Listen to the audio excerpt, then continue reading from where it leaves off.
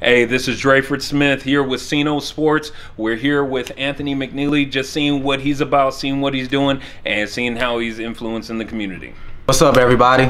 This is Anthony McNeely of OverTime Athletics, right here in the city of Las Vegas. I'm the head coach of the Nevada Pharaohs.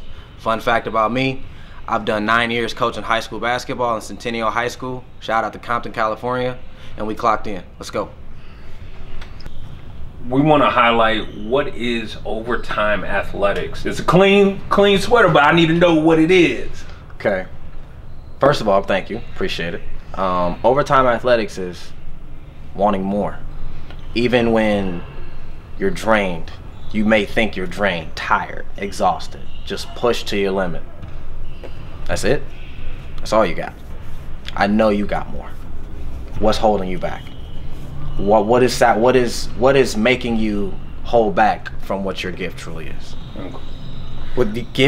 How do you believe you've truly given everything to what you're doing right now? If you did, great, but I know there's more. Even when you think you're done, you're not done. There's still more to do. And what kind of athlete, what kind of athlete is OverTime Athletics looking for? Sacrifice, man. Dedication. Willing to learn more. Willing to want to do more. How far are you willing to go off camera, off the floor, in your personal life? To get to that brass ring, to get to that championship, to get to that contract. How much sleep are you willing to lose to get it? How much time are you willing to put in to get it? Who are you willing to cut off to get it? What did Nip say? Circle too small, not everybody can't go. What are you willing to do mentally, physically, spiritually, emotionally to get what you want? And what inspired you to start OverTime Athletics? Honestly, it's a cliche. Countless nights in the gym. I wasn't playing basketball at the time. I was kind of in that in-between situation that I wanted to be around the game, but I was bored, and I was like, I need something to do. So when I was 18, I started coaching high school basketball. And when I agreed to it, I was like, okay, yeah, I got it. I'm excited. I go home. I think the Lakers was playing Memphis that night. Go home, get my homework and everything done. I'm watching the game, and it hit me. What did I really commit myself to, right? And then my mind immediately shifted from being a spectator, right, watching the highlight play, to how did that play manifest?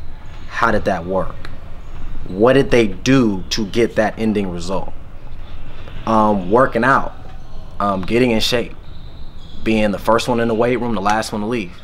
I'm small. I lost weight a couple times, but it's the work ethic, the passion, the desire, the motivation, the internal spirit telling you more, more, more, more. What coaches of the past or present influence your coaching style and philosophy? Now, do you want me to, can I do names or? Yeah, do the name drop, man. It's up to you, brother. George Barthwell, Jamal Barthwell, Vadim Malikan, Coach Rod Palmer. Biggest thing in my philosophy and teaching in terms of basketball is biggest thing about basketball and sport is the biggest teacher of life. What you learn on the floor and what you implement on the floor, you can easily incorporate into life. Always remember, sport is 10% mental, 90% physical. So my biggest thing is just trying to implement core values in terms of hard work, determination, the willing to work. How far are you willing to go to succeed and get to that pedestal, to get to that point where you want to get to? Okay, great. And how do you motivate your players? And as a follow-up to that, how do you get so many personalities to get on the same page each week? Well, that's the fun part. Challenges, personal challenges for everybody. Everybody wants to win. Everybody wants to go overseas. Everybody wants a contract. Everybody wants this and that, which is fine. But what are you doing personally to help you get to that point? What are you doing today that made you better than yesterday? Are you stagnant? Are you motivated? What is keeping you holding back? You know, so personal challenges, whether if it's personal life, personal challenges, whether if it's on the floor. You can coach players differently. You can't coach everybody the same way. I may have to be a little bit more aggressive than one player, and I might have to pat another player on the back and continue to praise that person and keep that person going. That's the beauty of this job. That's the beauty of the game.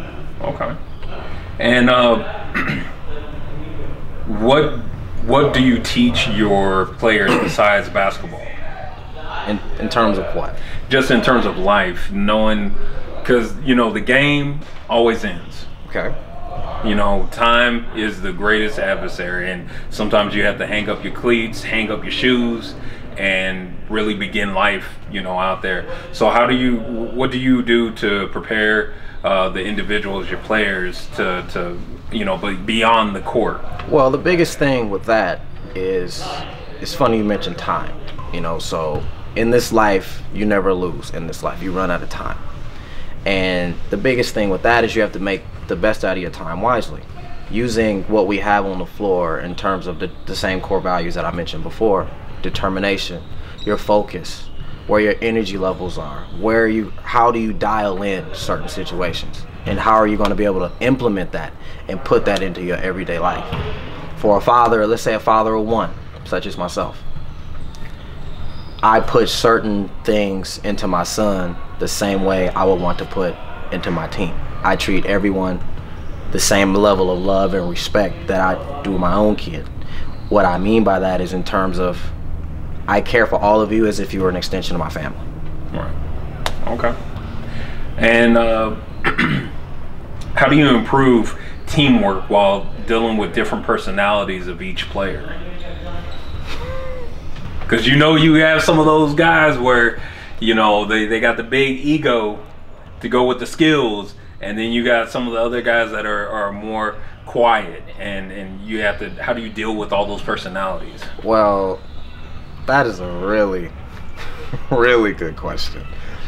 I pair guys with, I hate to say it, I pair guys with guys that really don't really get along like that, or really have glaring disagreements, and I put them in situations where they can be successful. I put them in situations where you have to use that person to be successful, and to build camaraderie, build teamwork, bonding off the court. Again, you can only play basketball for so long, right? But you're developing and establishing a rapport. You're establishing a relationship. You're establishing a bond. You know, putting yourself in a situation where I need to know you got my back. Right. When the chips are down and things like that, and things don't go our way, can I trust you to have my back? Can I trust you to go to war with me? And it's a really tricky way to do it. It's kind of a scary way to put it, but it's what's worked thus far. Okay. And switching to off the court, okay.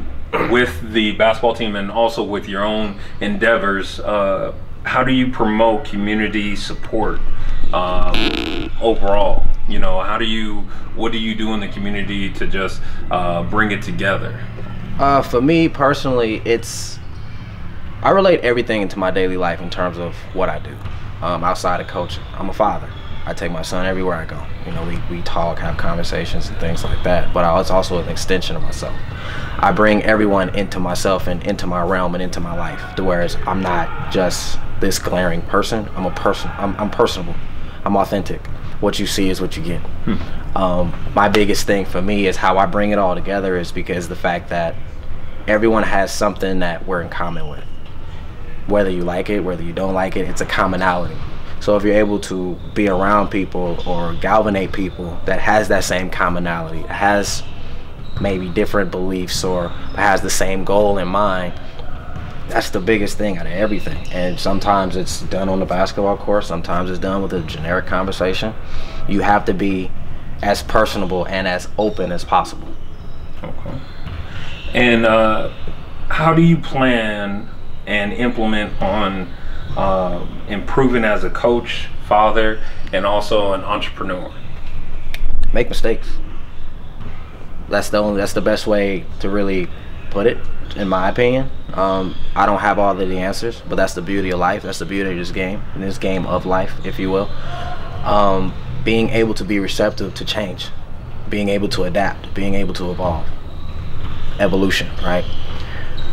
Being able to listen to those and take notes of those who've come before me, being able to take that and spin it and create my own vision, implement my own philosophies, implement my own lifestyles, and more importantly, just have fun with what I do. If you don't have fun with what you do, then what's the point of doing it? Right. All right, brother. You lasted this long with me.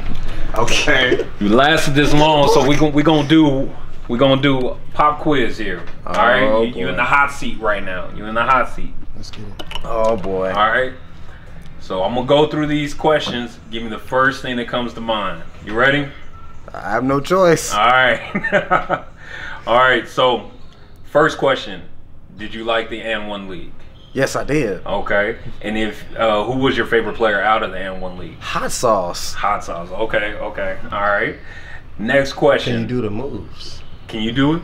My ankles is bad now, man. Second question: what's your favorite thing to do as a coach after a good win? After a good win? Yeah, after a good win. Bro, put on some Mobb Deep, man. All right, all right, all right. What's your favorite NBA team? Lakers. The Lakers? Man, The Los Angeles Lakers, man. You know I gotta mess with the Laker fans. I gotta mess with the Laker fans.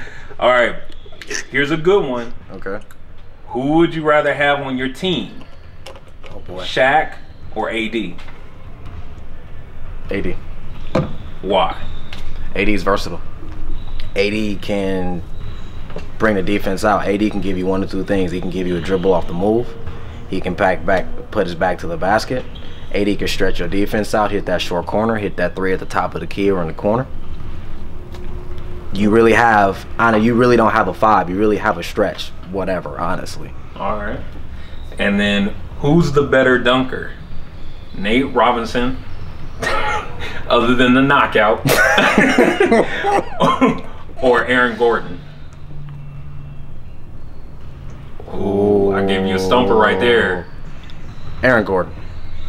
Aaron Gordon? Aaron Gordon. Aaron Gordon is athletic. Athletic isn't even the word, but we're going to use that. Shout out to U of A. Shout out to U of A. Shout out to them Wildcats, man. But oh my God, scary athleticism, man. Did you see those two dunk contests? Yeah. Which, by the way, he should have won, but at least one of them. But still, that's neither here nor there. Hey, but Nate has those hops, though. That's the only reason why Oh man, shout out to the 5'10" under club, man. Shout out to that club, man. All right, man. Here's something off topic. What's your favorite Marvel movie? Ooh, I'm not gonna say Black Panther because that's biased. Spider-Man: Far From Home. Okay, all right. Favorite thing about fatherhood? Just having kids, man. Just being around them, watching them grow, watching them have their own personality. Just being there. And last pop quiz question: favorite thing to do to relax? Sleep. I don't get much of it, so that right now that is the favorite thing to do. I was about to say, when was the last time you went to sleep, bro? Bro, we've been up for 3 days. Did he said when you're an entrepreneur and a hustler, you rarely get sleep. What is sleep, man? You know, you get naps. You don't sleep, you get naps. I can sleep all. Look, when there's a job to do, I can sleep all I want when I die, because that's all I'm gonna do is sleep. Exactly. It's a good mindset. So here's the last question, brother. Okay. We know your time is valuable because that's the greatest thing in the world. You can't get back. Oh, come on, man. As a final question, I want you to look into the camera, and I basically want you, if you were talking to your younger self or just a kid, on the streets needing some inspiration, what would you say to them to inspire them? A young man from Compton, a young girl from Compton. Right. Wow. Talk to us, man. Does it have to be one, or can I make it two? No, you can make it two. As many as you need to be. Okay. Look at me. Bro. I want you to look at me, brother. Okay. Number one. Never say never, because limits like fears are often just an illusion. Quoted by Michael Jordan at his Hall of Fame ceremony. The second one is, to give anything less than your best is to sacrifice a gift. I believe that came from Steve Profontaine from the University of Oregon, running track. All right, man. One more question for you. Okay. All right. Hit me. What is it? How has basketball inspired in you as a player, as a coach, as a father, to the outside of the court, as well as to your own players?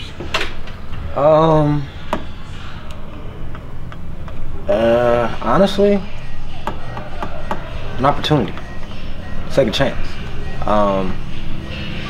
Those are things that don't really come around often, or they may come around, but you don't know how to take it by the horns or grasp it for what it is and use it for what it is, right?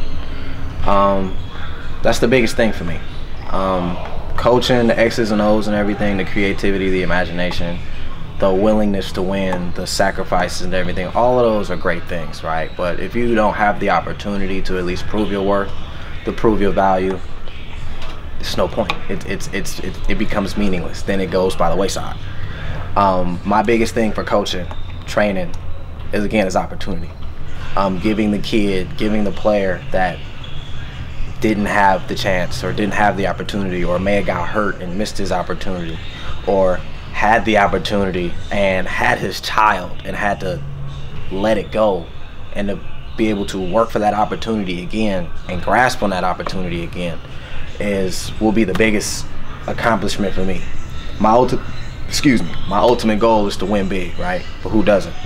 But the biggest accomplishment for myself as a coach, as a man, a father, player, just being involved in this game of basketball, in this game of life, is to be able to watch another man grow, another young lady grow and blossom, and take these opportunities of growth and development in this sport and implement it into their daily life as parents, influencers, entrepreneurs, ownership, things like that. 'Cause X's and O's that comes and go, but what you take from it on the sidebar will last with you forever. And that's my biggest accomplishment. You can check me out at hoopinant_22, HOOPINANT_22. You can also catch me at Overtime Athletics 92, and you can also catch me and the squad, Nevada Pharaohs, at Nevada Pharaohs as well. PHARAOHS.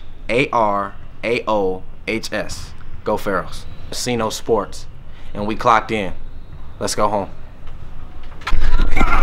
Yo, so again, this is Mr. McNeely out here in Las Vegas, again with Overtime Athletics, as well as Nevada Pharaohs out here in Las Vegas, Nevada. And we do thank you for your time.